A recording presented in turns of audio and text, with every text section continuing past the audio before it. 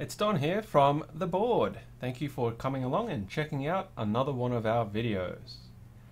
Now, in this video, and this may be series of videos, I'm not sure yet because I haven't quite decided how we're going to do this, I want to look at perhaps being able to fix and restore one of my keyboards.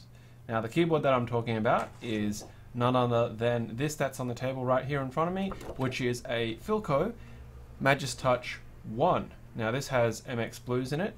I bought this secondhand on Meg Market a couple of years ago, and it was really the first keyboard that I had bought for home use. The first mechanical keyboard that I'd actually purchased was my Ducky Legend for work, and I then decided I wanted to get one for home use.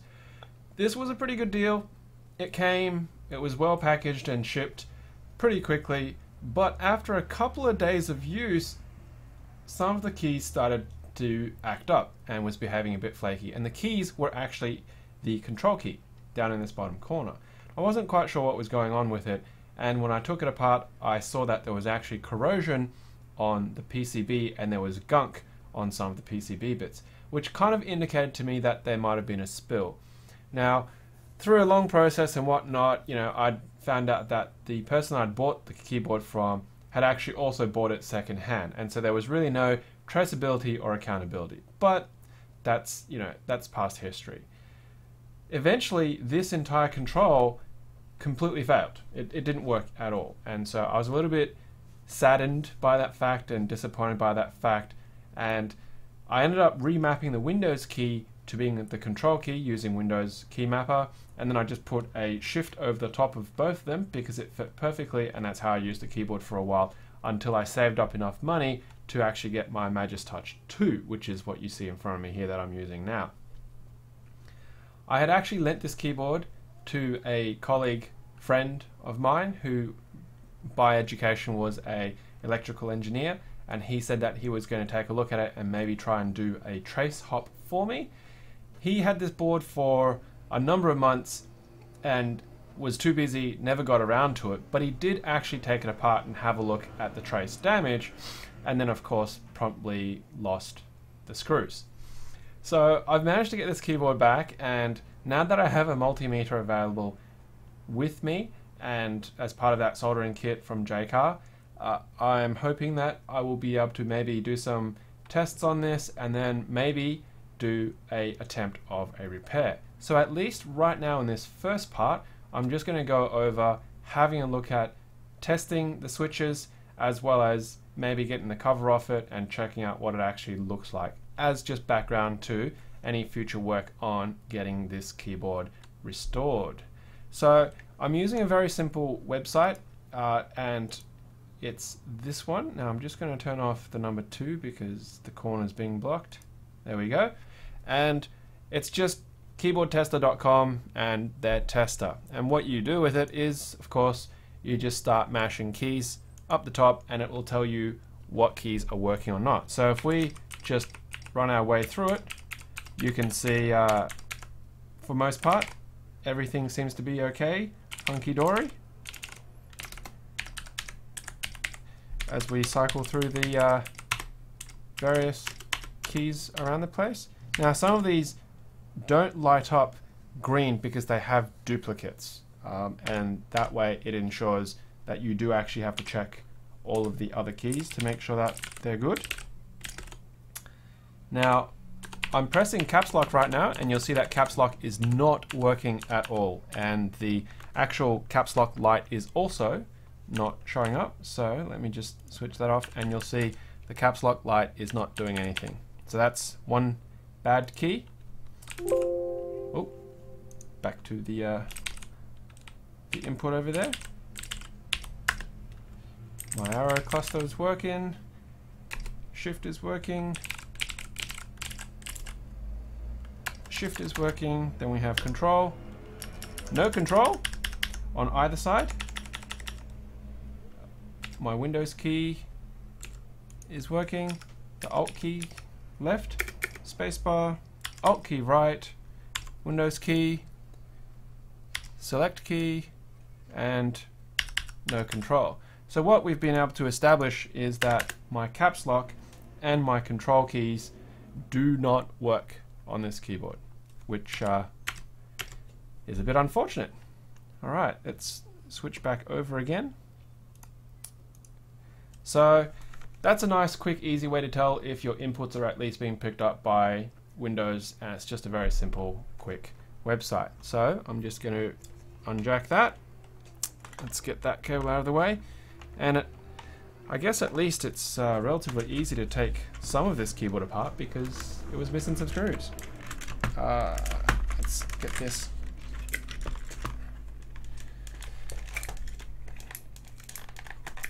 Do I need to spudge it with something? Maybe I do.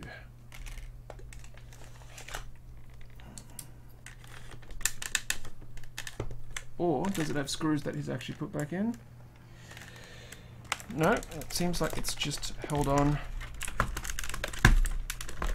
by clips somewhere. Surely. Of course, if we hear a really absolutely painful sounding snap, I've probably done something horribly, horribly wrong. I'm pretty sure there's no screws that are still left in this, so it should just come off. Oh, I've managed to pull the cable off, and yeah.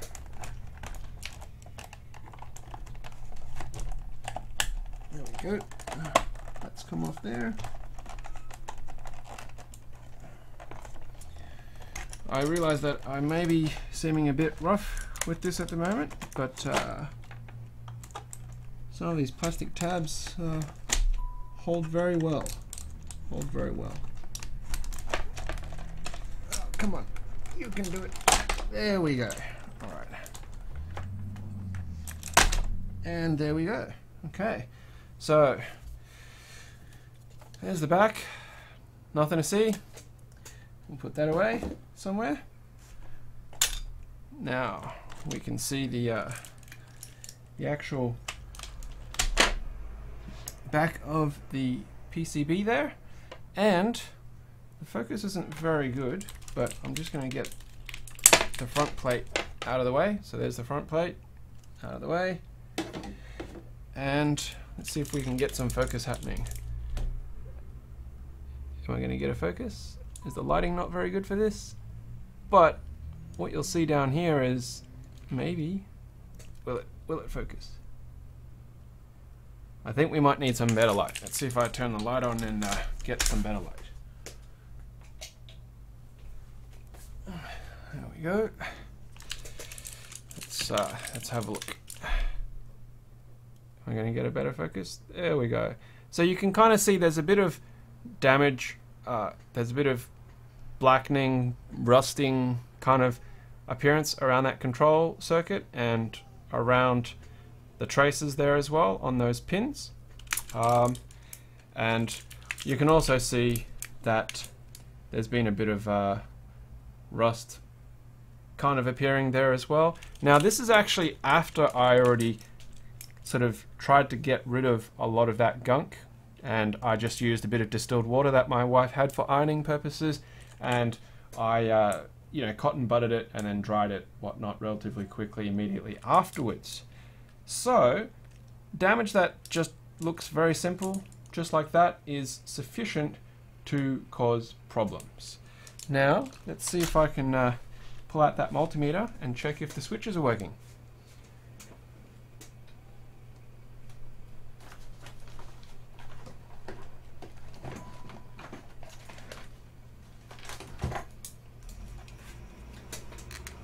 Alright, now did I leave the batteries in this or not? So here's the very cheap multimeter that I got as part of the kit, and I can't remember if I did or not. I did. Excellent. Alright, so let's go down to just plain old 200 ohms, and let's just test my probes. 1, infinite resistance, and we're down to about 0.7 ohms. Yeah, I can live with that. Now this might be tricky, but we'll see if I can actually get this to work somehow. So there's the multimeter, so we can still see that it's reading something. And then that bottom control switch, I think, should be these two. And if we depress it, we have activity. There we go. So we can see that at least the switch is good. And of course, if we just go straight across the pins, it should have nothing. And then when the key switch is activated, just by pressing down on that, it goes down to 0. Now, here's the fun part, I guess. If we follow this trace around, and it's a bit hard without holding it up, it goes from here and it wraps all the way around and keeps going over. I'm going to get my head in the way here, but it's really the only way that I can follow this easily. It's a very thin trace. Ooh, I think I'm going to be losing it. I'm glad at least that it's a surface trace. 1, 2, 3, 4. Get over here, that's 1, 2, 3, 4. So it should be over here. Now if I touch the two contact points, it appears that trace is broken, which is not surprising. Now if I actually come over to around here, will I get any values? No? Okay. Now the other one, so there's that one, which that's been pretty badly corroded, and that corrosion is so bad that we're not getting anything between the solder point and the next one over. Oh, if the key switch is pressed, then that does get some activity. So I probably need to really sit down and work out how this matrix works. Talking to some people in the know about this earlier on, they said if I could map out the actual matrix that is used, it can help in figuring out what to bridge and jump. I'm hoping though, by doing this at least, I can identify purely a trace replacement, rather than trying to remap or rejig it in any other way. So if there's a broken trace, which I've kind of figured that there is from point to point, at least in this circumstance, then if I bridge a wire straight across, then it might recover that particular circuit. Now the other one is the caps lock key, which was working before, so I'm not sure what's degenerated in that sense now. So we're just going to go up to caps lock over here. I can't really see that. There we go. So there's the caps lock, and if I apply enough pressure across the keyboard, is that going to do anything? No. Alright, so caps lock is definitely down, and there we go. So caps lock, the switch works. Yeah, switch works. So there's definitely something not quite right in regards to the circuit for caps lock, and it probably might take a little bit of jiggling around. Now I can see right over here that there's a bit of corrosion happening on that trace as well. It's very, very minor. It's very, very slight. I would not have thought that was a problem, but evidently it might be. So the other control is over here. Now it's got a whole bunch of wires and whatnot, but I believe those 2 points should be the actual switch points between those two there.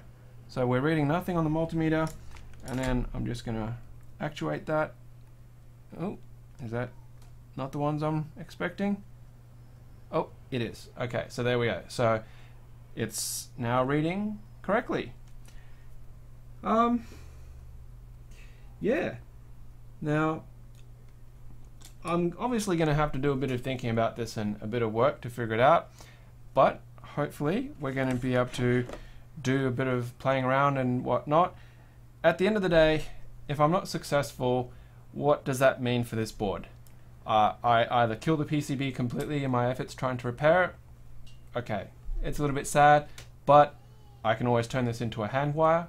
I could desolder and salvage all the switches. Yeah, there's a couple of different options out there, or alternatively I could send it to somebody else who has more knowledge in regards to trying to fix the board and of course they'll probably curse me for my poor attempts at fixing it first beforehand and charge me lots of money.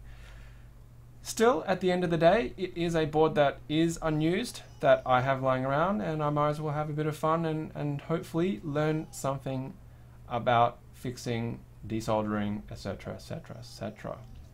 So that's it for this video. It's just a very quick introduction on showing you at least what can happen, especially if you do have a spill and you don't clean it up, you don't wipe it properly, you will get some of these trace problems, the corrosion of the actual components on your PCB. Plus as well, it's just a look at the MJT1. You can see that the actual cable, I don't think that was me that taped it. My friend may have retaped it just to keep it in alignment. There's the actual chip over there. We'll just flip it over so you can check it out. And I guess while we're here, see if it's gonna come into focus. Come on, come into focus. Hey, will you do it? Will you do it? No, it doesn't seem to want to play. Alright, well, there we go. Filco keyboard control, PCBA revision 1.2, ESD, CST, T, KBT, what is it? Daughter PCBA revision 1.2. So it's a 2010 design on that, and there's the LEDs, and there's a nice and solid plate there as well. So, you know, worst case scenario, I guess I could end up with a steel plate and a hand-wired full-size keyboard or something. Alright, that's it. That's going to be a wrap for this video.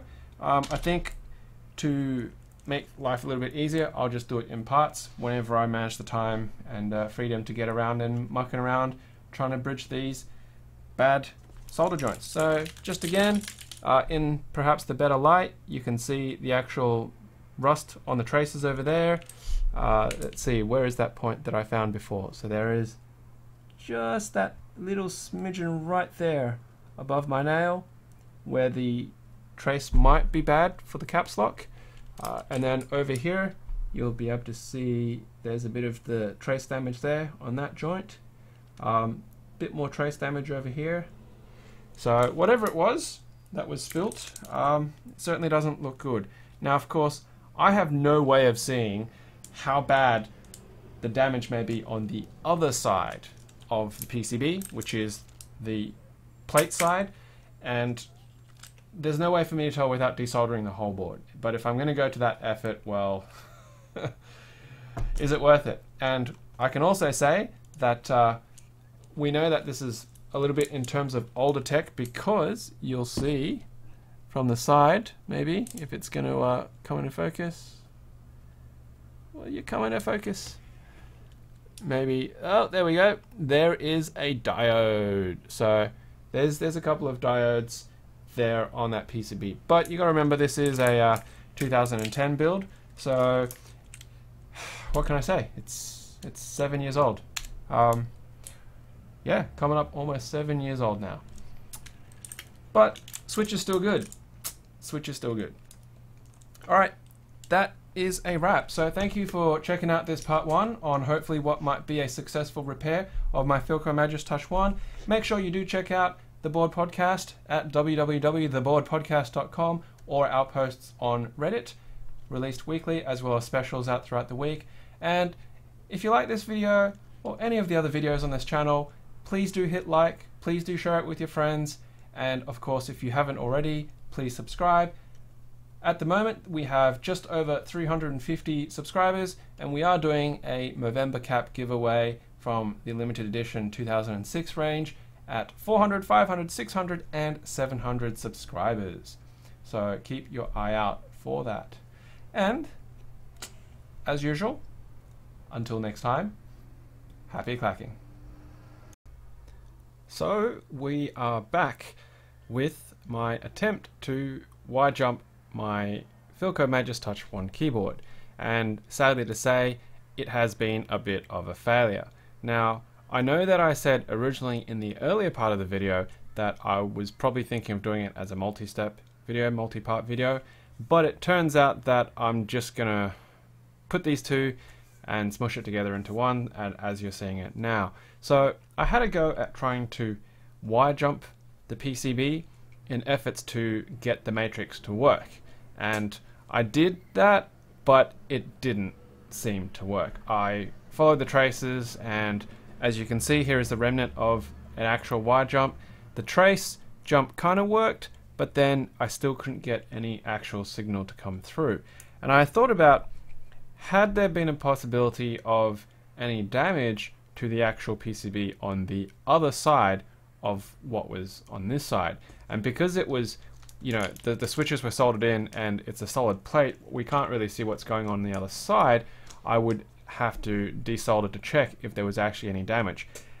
Now, the logic behind that, to me, was fairly sound, because it's obvious that some of these points are either componentry or vias. So they go through the PCB, and then there's another connection on the other side, and it comes back because it's got to jump over the top of traces on this side of the PCB. So I went about trying to desolder. Now, I've never done extensive desoldering before, so this was the first time I desoldered an entire board with a cheap solder sucker that came in that $25 kit that I bought from Jcar the other time, and it worked pretty well. Some things that had happened along the way was I actually lifted some pads. Now that's a bit unfortunate, because it means I've effectively made this board, well, at least for those connections, useless, because with the lifted pad the trace is no longer going to work, and then I'm going to be bridging with wire jumps anyway. I'm not too broken up about that, because I had anticipated the possibility that the PCB wasn't going to be completely fixable, and like I said earlier, it might turn into a hand wire board, or I would just simply salvage the switches. So to show you one of the the lifted pads, in case you've never actually desoldered or seen it before, and it's actually the one that I had problems with in the first place. So the corrosion was actually bad enough that when I desoldered it, the entire ring here, that entire piece came clean off. And that might actually be part of the reason why the trace wasn't working. And there are a couple of other points where I did do that didn't have as bad corrosion, but in general, I think I did an okay job in desoldering. The most surprising thing about this, because Filcos have, I guess, a reputation for being really well built. This is a MJT1, so it's the first generation of the Magistouch series, and if the revision date up here is correct, then this is a 6 and a bit year old keyboard. Let's see if I can get the desktop camera to, there we go. So it's 2010 03rd 23, which is, it's 7 years and a week old right now, at least according to that screen print. So it was actually a bit of a surprise to me that after I had managed to desolder this PCB on this side, not sure why that's not returning to focus. Let's maybe give it something to try and focus on. Anyway, when I flipped it over, this is what I found. There's no printed circuit board pattern on this side. Now, the second thing that I noticed was, what is going on here? Now, there is some excessively visible heat damage, and I can tell you right now, I did not create that heat damage. That was definitely not me. I know that I did not leave my iron on for that long, for that blackening to occur, and you can see the actual remnants of whatever the spill was that I'd mentioned that had potentially caused this damage in the first place is actually all along the inside of this edge. We can see a whole bunch of diodes, and interestingly, the vias that I talked about aren't printed, but they're just wire jumpers. So that was actually really surprising to me. Surprising simply because I didn't think that a quality of this level was going to be so primitive, but then thinking about it from a reliability point of view, it's actually quite clever, because a hard soldered wire jumper is actually more reliable than using a printed trace, as we can tell from the fact that, you know, I've managed to burn the pad out on the other side of this PCB. Now, had they replaced the actual trace on this side with hard wire jumpers as well, you're pretty much getting into the same realm of hand wiring a keyboard, but done at a industrial level, which, if you think about it, goes back to exactly how they used to wire things in the very early days. Big computers, backplanes, hand wrapping with pins and all of that kind of stuff. So it's kind of cool to see that, and I would hazard a guess to say it's relatively rare now that you're going to see a board like this where it's going to be, you know, through-hole diodes instead of SMD components, as well as just using straight up wire bridge trace jumps. What's cool about seeing this is very reminiscent of when I was doing the KiCad attempt following the PCB making guide from Rui Kimao, because this has the footprints and it's got the key designations and the diode designations just like in that PCB guide. And if I just lift that up, if the camera is going to get into focus, you'll see how there's the K number in each of the boxes, and then there's corresponding D numbers above, and the silk screen also has the orientation of the diode. Now, I find that really interesting that the diode orientation is also on this, because if this was actually machine done, why would you need that silk screen? But would they have hired people to manually solder these diodes? I don't know. It may simply have been a design during the actual PCB creation phase. So, you know, the PCB engineer designing this and labeling the silk screen. So when they did their prototypes and they would have been hand soldered, that they just chose to leave it on when they got the actual mass manufactured PCBs created. I'm not sure. Who knows? There's all sorts of potential reasons for this. So, and of course over here I've actually taken the controller off and it's just sitting somewhere else, the LEDs and the USB. So what does it mean right now? It means effectively this is going to be not much use on this. I'm going to spend a lot more time working out the matrix, because the wire jumps, you know, in weird places, as well as the unusual trace pattern. Well, not unusual, but sorry, let me rephrase that. In the non-linear matrix format that you would expect a hand wire to look like, makes it very difficult, especially because with these solder points, you would have to flip back and forth to determine if it's actually a diode that's jumping or if it's an actual wire jumper as well. But the cool part, I guess, at least what's left behind, is the fact that I now have a steel plate. It's very heavy, it's very solid, and while I can make it bend and flex, it's heavy duty. You know, it's a steel plate. It's 1.6 mil thick, and I've got plate mounted switches already in there in their normal format, and you can see here, look at that, check that out. What is going on with that? You can see the reflection, that pattern of whatever that liquid was that might have got inside. Actually thinking about it, that spill, goodness knows if there was current going through it or heat that caused that blackening on the PCB. It might have been spill related. Yummy. And you can see the residue down here as well that has caused the rust on the actual plate. So yeah, make sure that if you do spill stuff on your keyboard, that you do try and clean it, and if possible open it up as well, and get it all out and cleaned and dry, so that you're not going to get a repeat like this. But going back to what I was saying, this is in a perfect condition that I could turn this into a hand wire. Now, for example, I think a Teensy microcontroller 2 Plus has 25 I/O pins in it, so then I could do a 12x13 grid, but I know that I'm going to need a different arrangement, so it's not going to be a straight matrix, because I've got 1, 2, 3, 4, 5, 6 rows, which means I've got potentially 19 columns, but we've got 1, 2, 3, 4, 5, 6, 7, 8, 9, 10, 11, 12, 13, 14, 15, 16, 17, 18, 19, 20 rows. So we're going to be out by 1, But what that does mean though is because if you cut that back to 19, is that right? 19 and 6. So if you make that 18 and 6, you might be able to just wiggle some of these in, or you could potentially drop off some of the keys that you might not expect to use on a regular basis, like,